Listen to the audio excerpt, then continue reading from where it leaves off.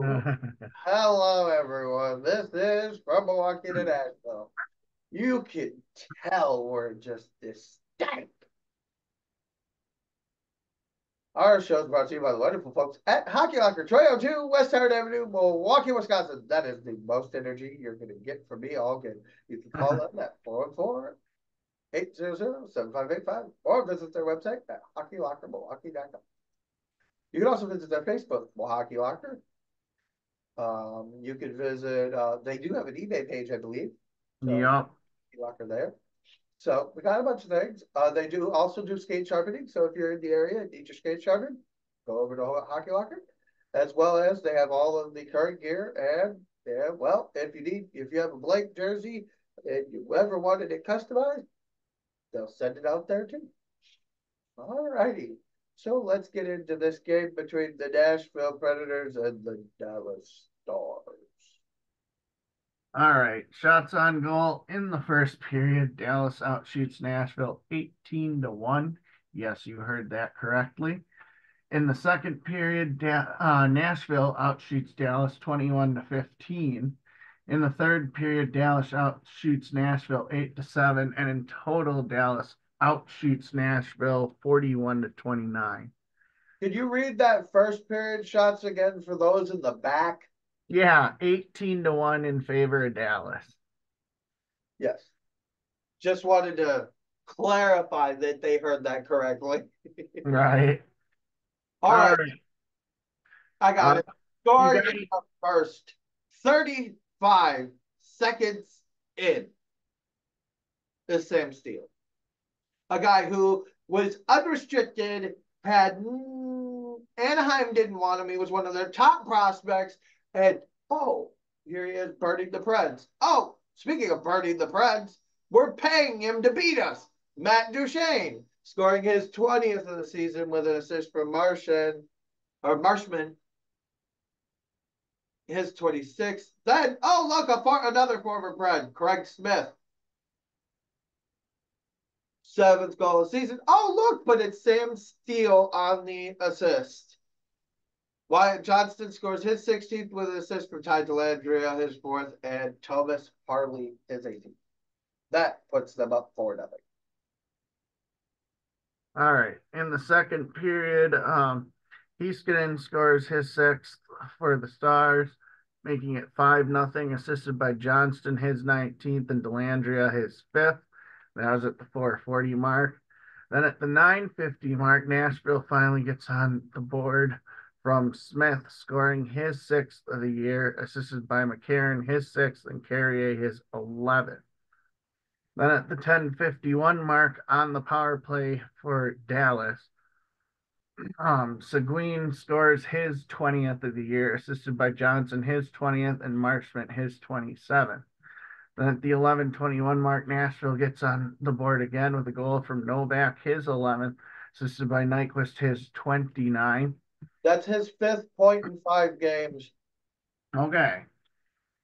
And then at the 1947 mark, Matt Duchene gets on the board for the Stars again, scoring his 21st of the year, assisted by Seguin, his 24th, and Suter, his 11th. Oh, just kidding. And not to correct you, I believe it's pronounced Sagan, but don't quote me on that. Okay. Nyquist has had a really good year for the Preds. I don't see them moving him, but he's had a really good year for the Preds. If people came knocking for the right price, I might jump. Right. Then in the third period, Ty Dellandrea scores his 2nd with an assist from Jason Robertson, his 37th, and Ryan Suter, his 12th. Then Wyatt Johnston scores his 17th on the power play with an assist from Tyler Sagan. It is Sagan. Okay. Okay. I have the pronunciation tab open. Did they just take an assist away from Duchene? It literally just changed. Uh, It had Duchene on the assist. Yeah, it took Duchene off the assist, so that just happened. I was literally about to say Duchene's name. uh, They took it off. They took a point away from Duchene.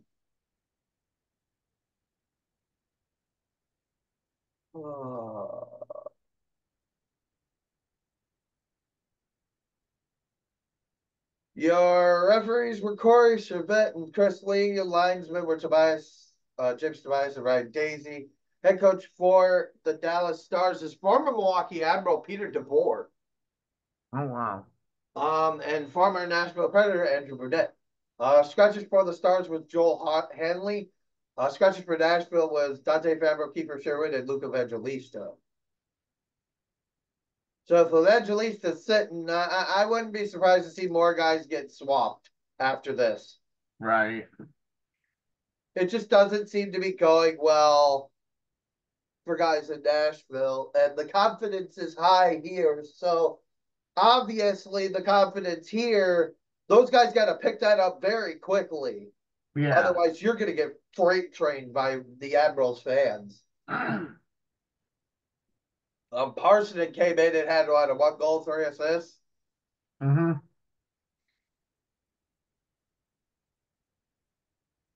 All righty.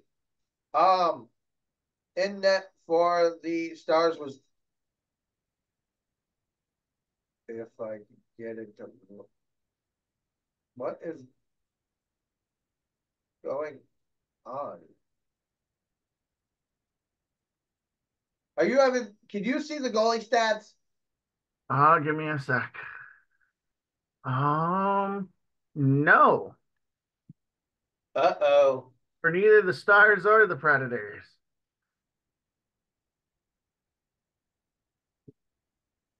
I just refreshed it and still nothing. All right, let's see if I can get.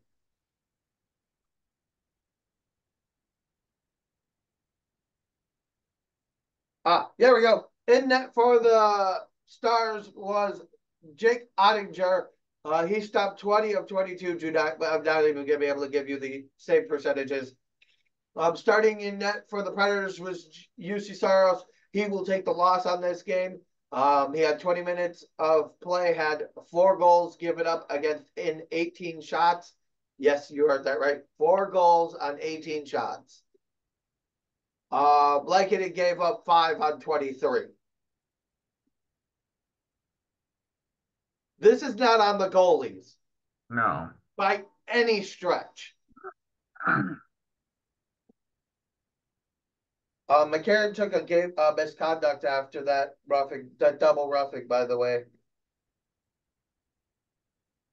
I don't know if you do that. No. Okay.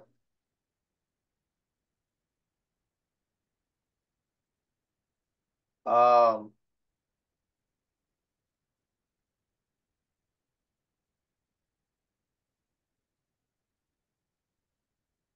let's see. Can I get it to work now?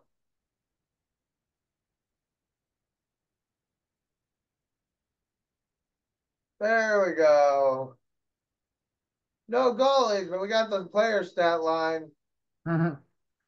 All right, Glass was a -3, Forsberg -2, Sissons -2, Nyquist -1, Jankowski -2, Smith -2, McCarron -2, Novak -1, -2 for Shed, -2 for Lazon, -3 for Barry and McDonough, +1 for Carrier, and -1 for Yossi. They're just getting beat in the battle department, in the contested department, in the physicality department. They're just not showing effort. I think that this Preds team, I think we need to shock the culture. Yeah. You don't need Saros to win a championship. No, I Vegas don't think proven so. that. Washington's proven that. Look at the teams that have won cups recently, with the exception being Tampa Bay. Not a lot of them had good goaltending. Right. Colorado had Darcy Kemper. Yep. So you don't need good goaltending. You need good defense. You need good scoring. You need to be able to push the game uphill, not downhill. All right. You need to be able to control the tempo, and they just can't do that right now. They like when I watched it that third, they were just skating around. If Barry Trotz was watching, they showed him during the third looking like this. Which, if I was a GM and I saw this game, I'd be looking like as well. I'd probably also be throwing things, but that's just me. Yeah, even the announcers said that this loss probably makes Nashville greater sellers. Yep. And this is the thing I'm taking. I've seen it. I've seen it. They're calling for Trotz's head. They're calling for, they want answers. Why is this team not performing?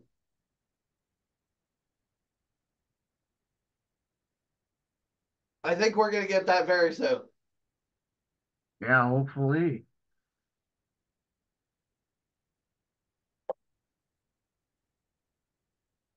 My humble opinion, if they do fire him, I hate to admit this, but Carl Taylor may be your only option of fixing this. Yeah. This man, nobody understands this system better than him. Right. No one. Look at what he is doing to the AHL right now. There should be no reason the way the Preds are playing with lack of effort. Right. It's either a player problem or coaching problem. It's one of the two. In some players' cases, it's a player problem. In some players' cases, it could be a coaching problem. But Craig Smith is having, or Cole Smith, Cole Smith, too many Smiths in the league. Cole Smith is having a really good season. You may not want to hear that, but a guy only making $777,000 is only 24 years old, has 17 points. That's a career high. Yep. Matter of fact, that's how many points he had last season. And we're only 53 games in. Actually, you can make that 18 points because they haven't updated it yet.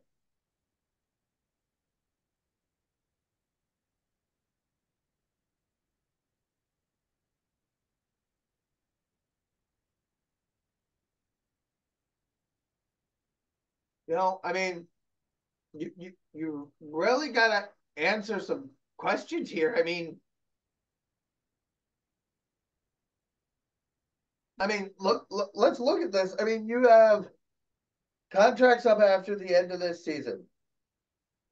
Yakov Trenin, Dennis Gurianov, Thomas Novak, Igor Afanasyev, Mark Jankowski, Michael McCarron, Kiefer Sherwood. Sherwood, I'd let go. Barry, Carrier, and Fabro. And then Lankinen. That's just currently. Who knows what it could look like after that, but that's just currently. You also got to figure out what you're going to do with Tomasino, what you're going to do with Carsonik, because they're up. Do you call up Weatherby, who's having a career year in Milwaukee? Do you call up Foodie, who's been playing at the top of his game lately? Right. Call up a guy like Spencer Stastny, who's been playing wonderful. I'm going to say this. If you call up Stastny, you might as well call up Willsby because Willsby's partner in crime. Yeah. You know, I mean, if you do that, great for the Admirals because guess who's coming up? Prokop and Mateer. So Right. you get the young guys going. You got to figure out what Troy's got to figure out what he's doing because that's up to him. Nashville has a lot of cap open. So for teams like New Jersey, who are right up against the cap by about 600,000, if you got a guy like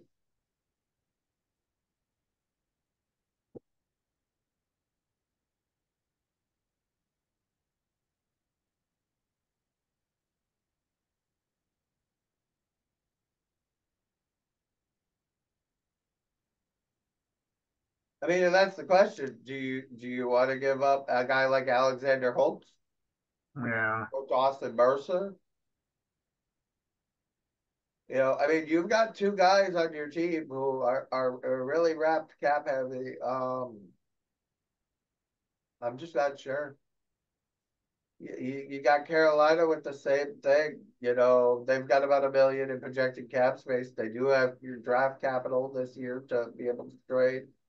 But will they be able to afford Martin Nikas or Nietzsche's? Right. Like, so would they be willing to give him up for Saros at a first? Like, would that be viable for them? Would and maybe um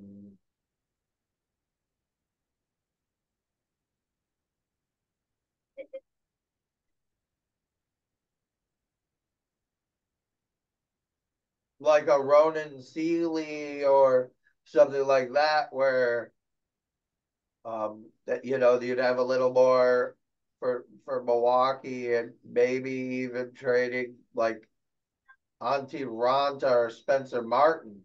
Right. Ranta can hold down the fort, and you can let him uh Lankinen battle it out for who's going to be the goalie next year. Right. They're both UFAs. Why not? They're veteran goalies. Good guys for Yaroslav Askarov to sit behind. Or you can let them both walk and call up Yaro and sign Groshnik to an NHL deal and be like, here's your chance. Yeah. We're rebuilding, so here's your chance.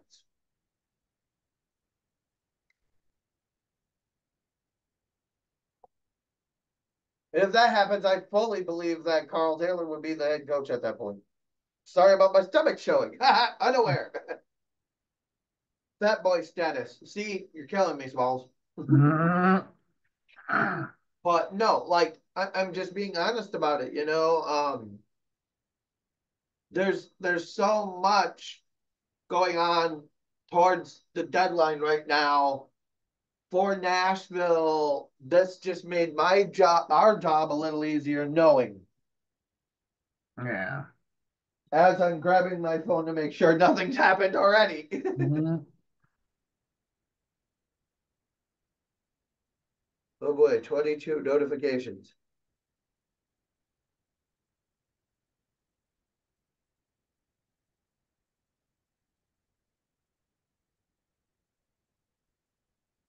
All right.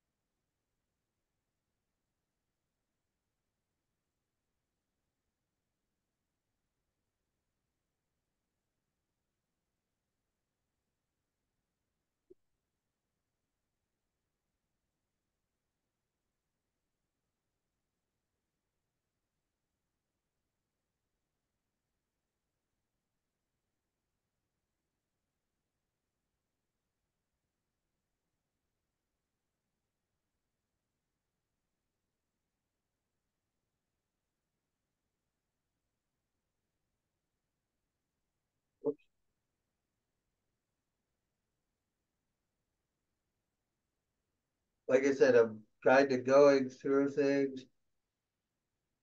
Quotes from the game. Ryan McDonough said that it was a terrible game by us. Well, duh. Andrew Burnett said this is it's disappointing. It can only be addressed so many times. Either we're not taking it seriously enough or we're not understanding. So the response and the mindset is really disappointing. Roman Yossi said we could have been down 6-0. We left you some juice out to dry. And that's definitely concerning. I've got to be way better first. It starts with us, the leaders. We've got to find a way to get the team going and play better. After a game like Tuesday and nobody's happy, you've got to find a way to respond.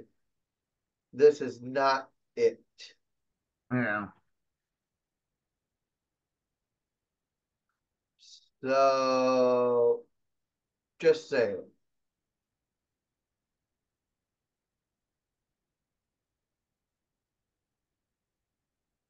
Um, you know, every, that's the thing. What is your thoughts on this situation as we're ticking down on time here?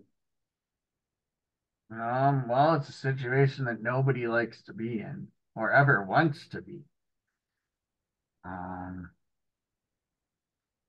you gotta figure out how to fix something, whether that's moving certain players around before or at the deadline, whether it's a whole coaching overhaul, whether it's having to sit down individually with each of the coaches and players as a GM and the owners, something's got to be done to help change the mindset.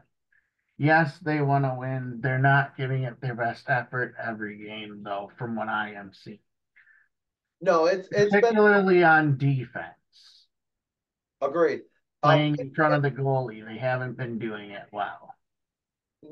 That is one of the things I was going to say. The other thing I wanted to say is before we get into that a little bit more, I wanted to give you a little bit of a thing. We're currently tied for fourth place in points. Third and fourth are tied.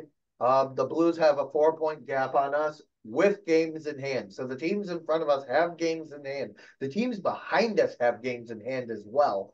And we could drop as far as sixth place in the wild card if Calgary and Minnesota keep winning. Right. And Minnesota's been hot lately since the All-Star break, winning 4 straight. So that's not something that's something I'd be concerned about too if I'm the Preds, because here come the Flames, here comes Seattle, and here comes Minnesota. Arizona's shooting about 50-50. The Ducks are shooting 50-50, and the Sharks are starting to pick it up. If you don't pick it up soon, you're going to be finding yourself at the bottom of the division with the Sharks and the Blackhawks, Yeah. because Arizona's only 6 points behind you. Minnesota's one, and they have a game in hand. So with that one game in hand, guess what? They win that one game, you're sitting on the outside looking in. And the next time Minnesota plays, they play the Sabres, and that should be a pretty much win. And I love the Sabres are my second favorite team in the league, and that's only because that's who I grew up as a fan before the Preds came into the league. Like, I grew up as a Sabres fan with a little bit of love for Patrick Wall. um, you know, and if the Preds lose that day, call it a wrap, because they're not catching the Blues anyway. Yeah. So if the Wild win and you lose to the Blues, you just gave up 4 points to your division. Right. You gave up 4 points to the Blues because you lost. That means you lost 2 points and they gained 2 points. This just isn't good. It's not. Right. This is not good enough.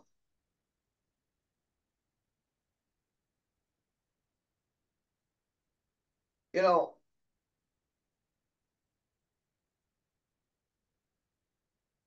it's just not. They're 24th in the league in goals against and 19th in the league in goals for. They're 20th in faceoff, 27th in the penalty kill, and 21st in the power play.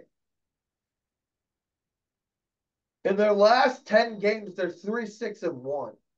The Blues are 7-3. Yeah. The Wild are on a 4-game winning streak. Just you can't keep dropping games. And I just don't understand. Right.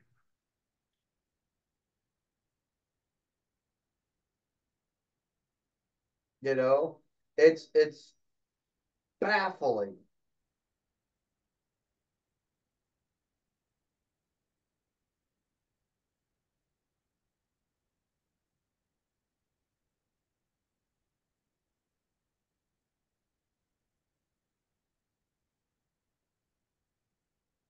So somebody, okay, this came straight from one of the Preds online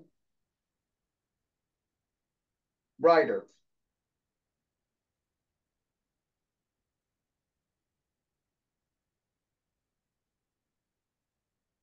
And said, to everyone selling that the Preds need to sell, I'm not disagreeing. I'm rather adding loudly that Andrew Brunette needs to learn to manage the roster he has a little better.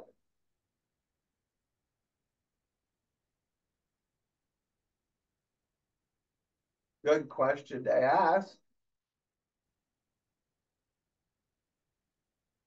I mean, you offered a guy a head coaching job with only 1 year head coaching experience on a very good Florida team who's still good. Mm-hmm. We're not talking about a Preds roster who has two stud goalies, two stud defensemen, and 6 forwards that can put 30 pucks in the net. Right. The Preds don't have that.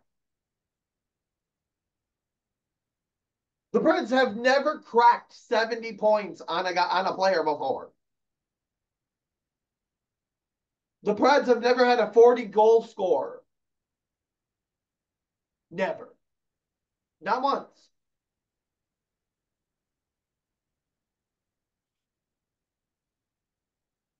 We need to change the culture. Why? Our culture was defense.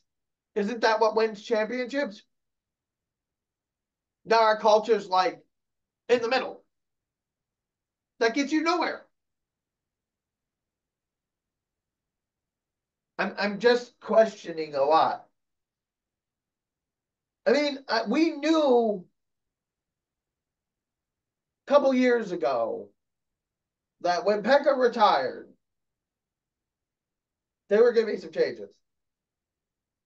Then we knew once there were some cap issues, there were going to be some trades. Then we knew that Poyle was going to retire. Then we became sellers. Then we signed O'Reilly and Nyquist and all this, and all of a sudden, oh, they could be content. No.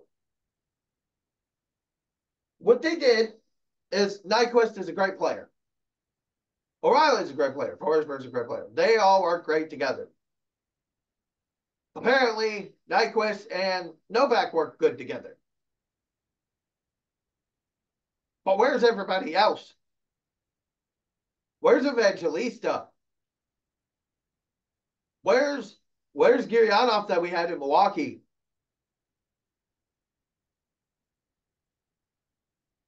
Is the environment in Nashville too toxic?